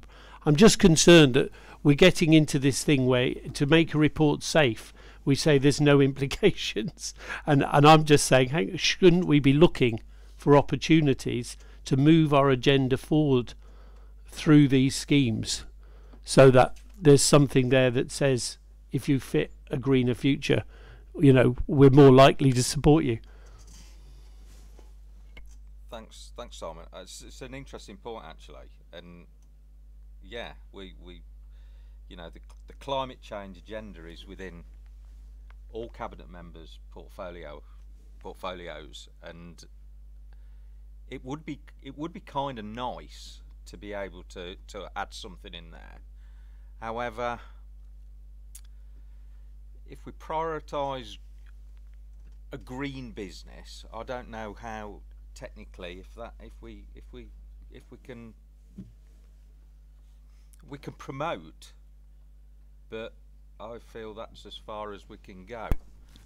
Chair, I wasn't suggesting we'd add to the report, but perhaps a recommendation that officers give greater thought, Yeah, yeah, because it's too easy for the council to say all reports will in future contain an environmental and sustainability implications element, and then for everybody put none, because then we're not actually moving it forward. And the danger, as was outlined at full council, would be that if it's in everybody's portfolio, it's also nobody's to champion. But I think if every portfolio holder makes a contribution, we actually move forward. So I was just noting for tonight that it would be good to see these things come forward with some reference. And the point about equalities is actually, I accept there's no implication as in we're not going to discriminate, but actually opportunities across the West Midlands, SMEs contain far more women and far more members of ethnic minorities than big businesses in terms of their leadership. That's been statistically shown at reports to the combined authority. So I'm just saying, by encouraging SMEs, we're actually doing a good thing, because we're giving more people a chance that aren't already in the corporate ladder. So, equality's implication, whilst there is no direct one, by encouraging SMEs, we are encouraging greater diversity in business leadership. Yeah, great. Let's say so, because it's actually something really positive. Thanks, Simon. I think actually it's a point well made, and I'd welcome any feedback from maybe portfolio holder on that comment, or would you rather refer? Defer. One point that I made to Matt when I first took over the portfolio and read one of his reports that commented on the entrepreneurial spirit of the people of Tamworth. And I pointed out that we have a college that educates a lot of people in hairdressing and beauty care. Yet one of the biggest growths we've seen recently is the number of Turkish barbers that have just popped up from virtually nowhere. And those individuals have come from outside of the area. So it's what you call it. We are open to diversity, and we do encourage it, because those Turkish barbers wouldn't be there unless there was a demand for them. And also, have we ever given them any advice? No. They've not actually needed it. So they've come here and they've flourished. Plenty of people outside of Tamworth see opportunities here. Like, I go back to the chap from North Warwickshire. We both went to school together. So he's come from Erdington, he's moved to Tamworth, he's opened up, he's running his business from North Warwickshire and then moved that to Tamworth because of the support he gets and because of the work that Matt and his team do. That's why he's in Tamworth now. So it's what you call it, they do something of value, and they do bring something to this town, and we are open to diversity. So that's my bit. Thanks, Steve. Other questions, comments, Simon? One other thing, Chair, with regard to the grant funding, I had a meeting, I think, with yourself and Matt as one of the people who, during the COVID lockdown, when I was attending cabinet, famous phrase, to help with the grant process and looking at the second or third stage grants after the initial flurry. Now, Tamworth administered them very fairly, as the audit report has been very good. However, there were one or two grants paid in Tamworth to organisations which nationally are being investigated. So it's not what Tamworth did, it's the fact that the national chain is under investigation for the claims it made, which obviously covers Tamworth and everywhere else that they made a claim. So could I just ask that the committee add a recommendation that no organisation currently being investigated by HMRC over COVID grants is eligible for a grant? Because I think that's then saying to those who played fair and did things properly that there's an advantage. You're actually at the front of the queue when the next set of grants come out. So that'd be a recommendation I'd like to remove, Chair, as and when we get to recommendations. thanks, Simon. Any further questions or comments from members of the committee before we move to any recommendations? Okay, Simon, I'm going to bring you in, as I think you've made a couple of potential recommendations. So as I've not forgotten. I knew you wouldn't, Chair, because you're so kind and thoughtful. So the one member of the opposition available. Right, let me just. Sorry, Chair. I had my screen went blank and I had to reopen the agenda so that I could get to the original recommendations. That's fine. I mean, we have. I'm there now. So, okay. So where it says recommendation 1, I was proposing to committee that we authorise 1 year so that it's reviewed in year 2 rather than year 3. So it would say for financial years 2022-23, and then delete and 23-24, with delegated authority given to the director, etc., on extending the contribution into financial years 2023 to 25. So it just changed the dates of the authorisation, and that effectively there would be an additional recommendation regarding the ineligibility of any organisations currently being investigated by HMRC over COVID-related claims. So and that does pick up very much on chains rather than local businesses. So from my point of view, I think it fits very nicely with the report, but it just penalises those national companies who have perhaps not behaved as well as they might have done, because I think the original list was wider. So the ones remaining under investigation are, if you like, the more the cases where it's got beyond an initial question to a specific actual investigation by HMRC over the paperwork submitted or the figures used or whatever. So it's at that serious stage of an HMRC now. So those are the two, the amended to number 1 and an additional 4th recommendation. Thanks, Simon. Yeah, I note that these are recommendations for us to note, but I'm totally happy to take that to cabinet as an amendment to that first I do need a second yet, Chair. Absolutely. And indeed a vote. And I may well be going to second that, but I just wanted to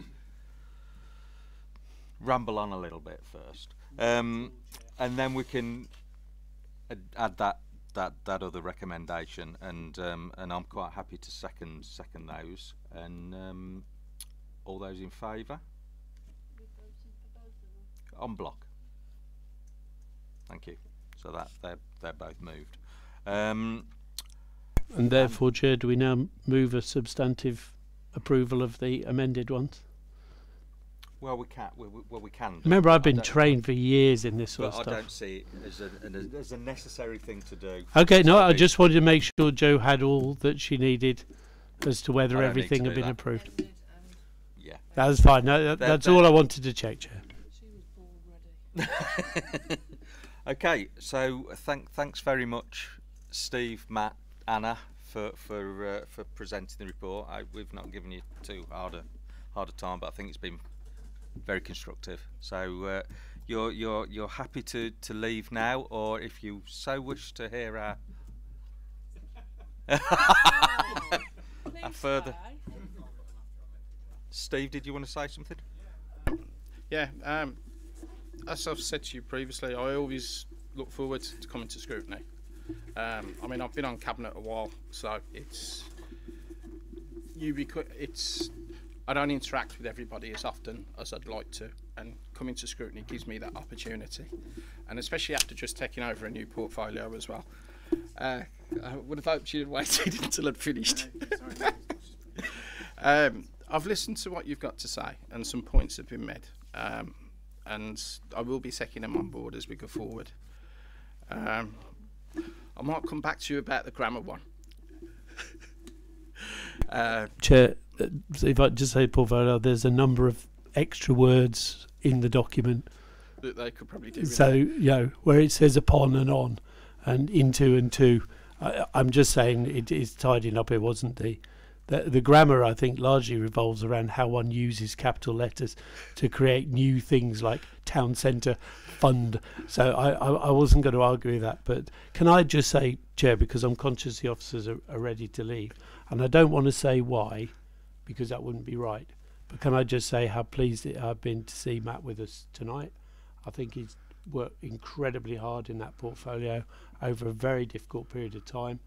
I know when I was involved in those meetings over grants and grant funding, how important it was that not only was it carefully checked by the benefits and other teams that were doing that bit of it, but also that it was directed to those that actually fitted the criteria, because without that we'd have been pulled up.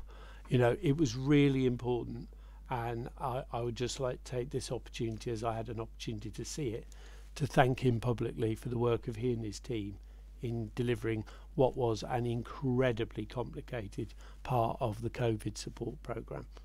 Thank you. Yeah. Sorry, Steve, but I didn't want them to go without having heard that. Thanks for that, Simon, and we'll minute those thanks. Thank you. I'll be honest. You can now go, I think.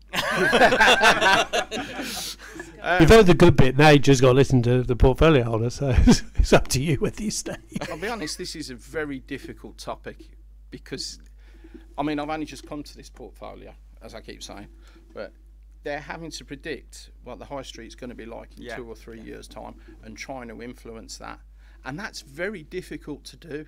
Very few people have got it right, or very few other councils have got it right, and it's something that we're working very hard towards, and your input is valued, and I do actually look forward to coming back again. I did actually tell Simon that I'd like to have been here for the curtain wall one, but thank you for your time.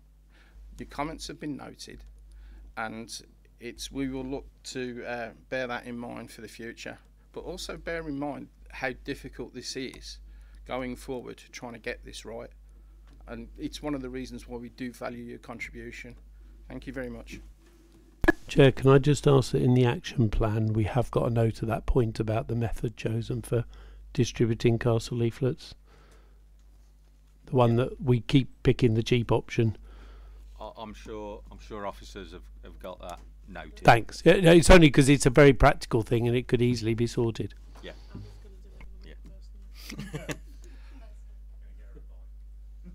I think the trouble, Chair, joking apart, that's effectively what we've bought into at the moment, is somebody going round and actually that's not what we want.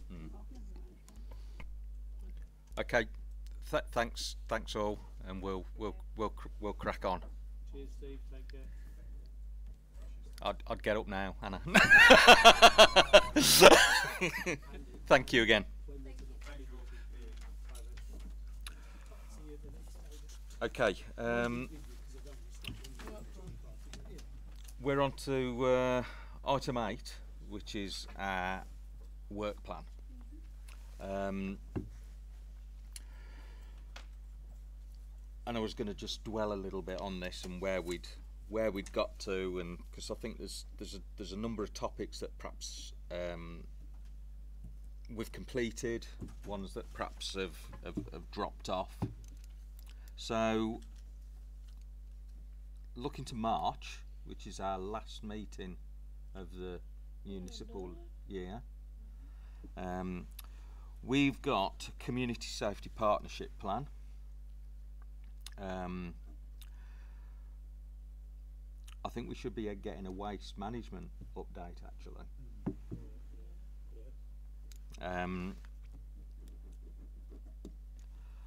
We've got the committee's report. I say it's my report, but I see it as a committee's report for the year. We've got a future high street fund update, And we've also got a reset and recovery item on Marmion House regeneration. We've got a big meeting coming up. But I think we've got to do all those items. I think they're all valid, important ones, and I'd rather not put any of those off until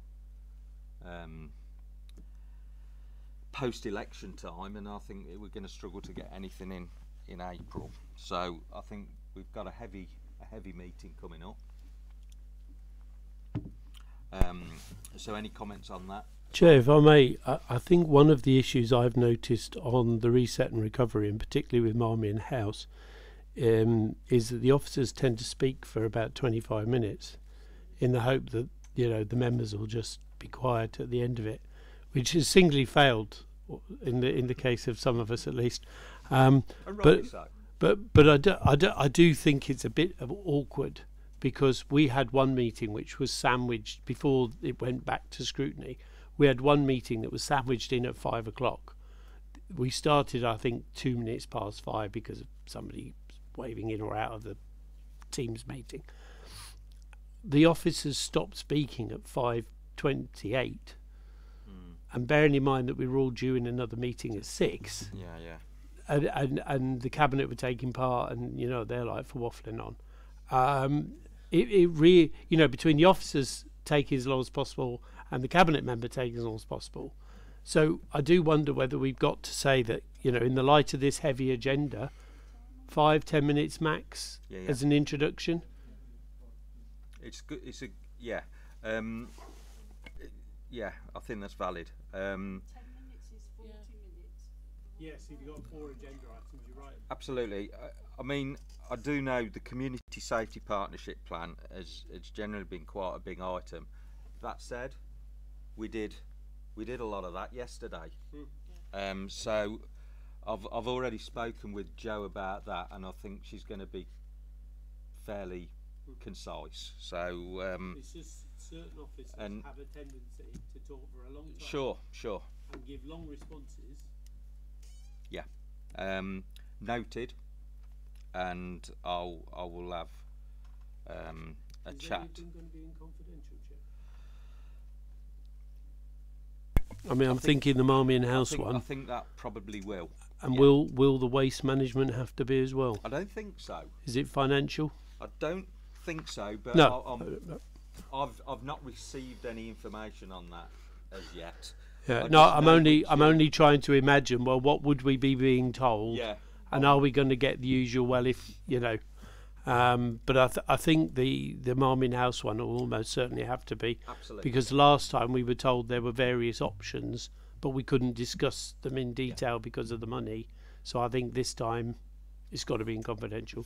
For sure. I think I'll find out about the waste management. It's something that we're due an update, as we agreed it was going to be a quarterly thing, but whether there is much of an update, I don't know as yet. So well, if there isn't, Chair, that would be the one to absolutely take off, wouldn't it? Because that'll leave a bit of room for the other 3. I think if committee will indulge me to just sort it out, then I'd appreciate that.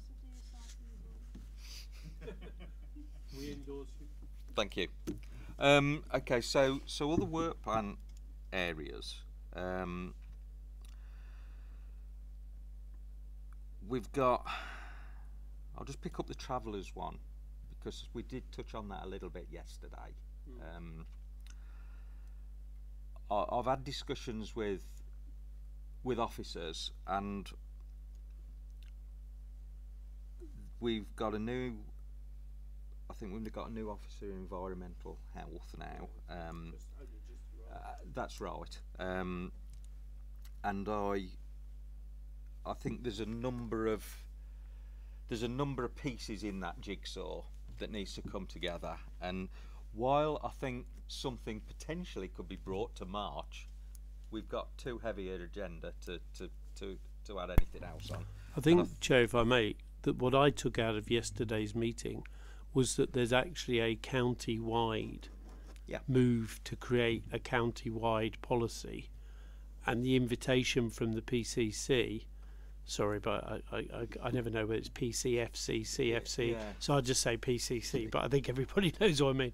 That in that regard, he was inviting us to input into that county-wide process. So I think there'd be every reason to say it doesn't have to come to March. In fact, it would be good for the officer concerned, A, to get their feet under the table, B, to get a handle on what we're doing, and C, to find out what it is that is going on around the rest of the county. Because what for those who weren't there, what he said was that they'd started a county-wide study because of the different areas and the different policies, and therefore that, you could say some areas are kind of creating blankets which stop people going into their area, which only adds to the issue for everyone else. So the fact that they were looking at it county-wide, I would suggest that's where we link into first.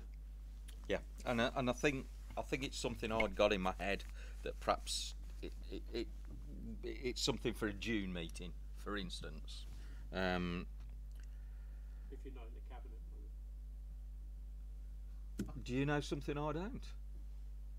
Well, you referred to Councillor Doyle being temporary, and at my last meeting I was at, Councillor Clements said to the leader if he's still the leader then. So I don't really know what's happening at such dizzy so heights. I leave you to Dizzy heights of cabinet structure. But no, I mean, I think you're right. It can wait until the summer because we've got a better opportunity to find out what is going on.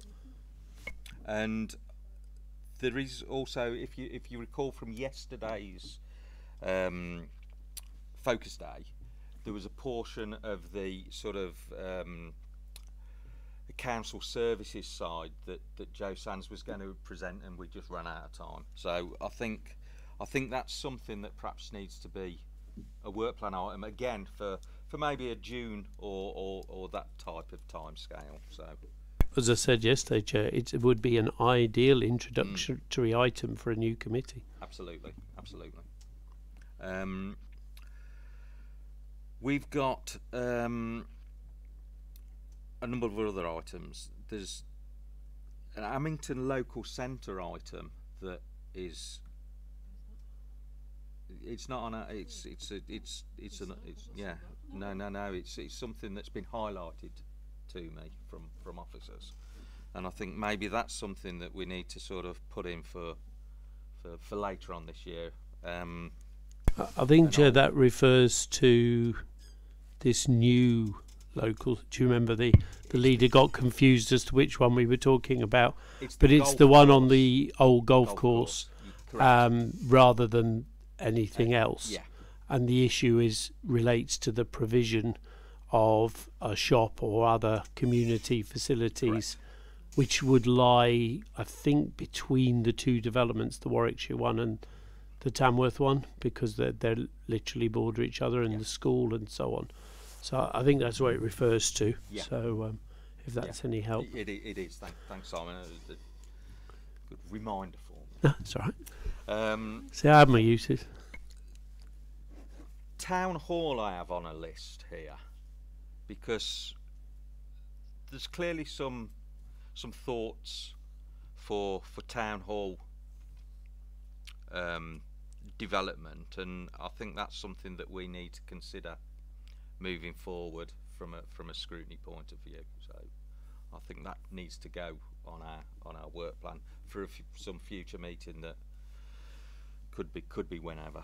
Can I suggest that one goes perhaps to, I mean, we don't have the calendar yet, but exactly. Can I suggest it's not the first meeting, simply because whatever the portfolio changes are, then that will fall into someone's part of reset and recovery.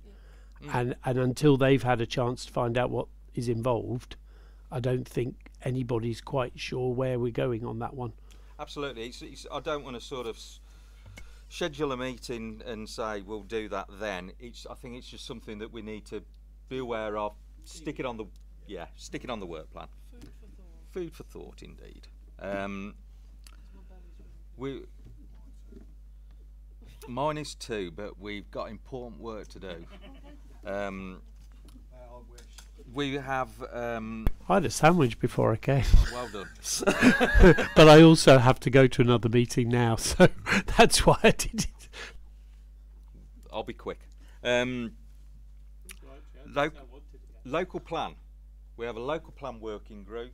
I think it's something we should have to be decided, but I think it should be something that we stick on our work plan for future.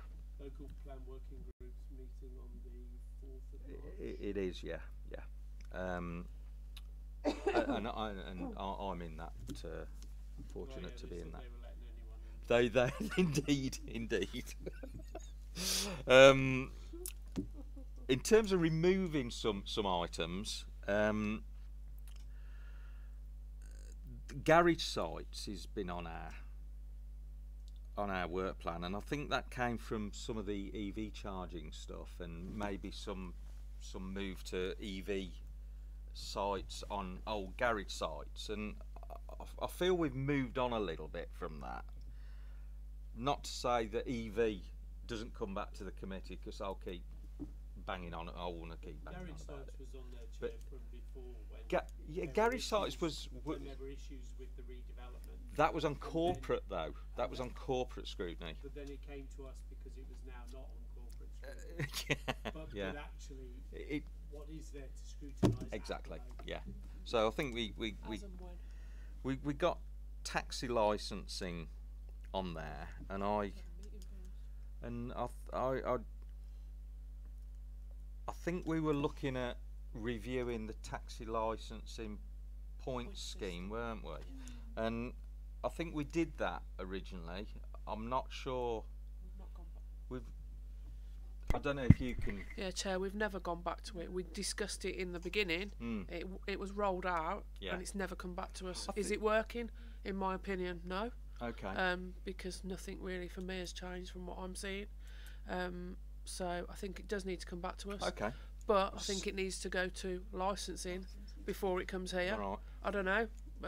We haven't had a licensing meeting, so okay. I'm not quite sure why.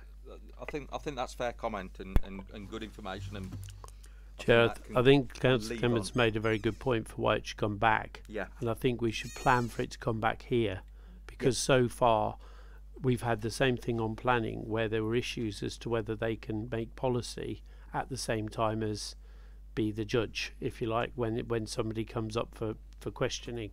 So I think if we plan to have it come here, it'll actually happen, and that I think that's right. Yeah. Thank you. And then we've also got this task group on waste management with Lichfield District Council that was going to go ahead.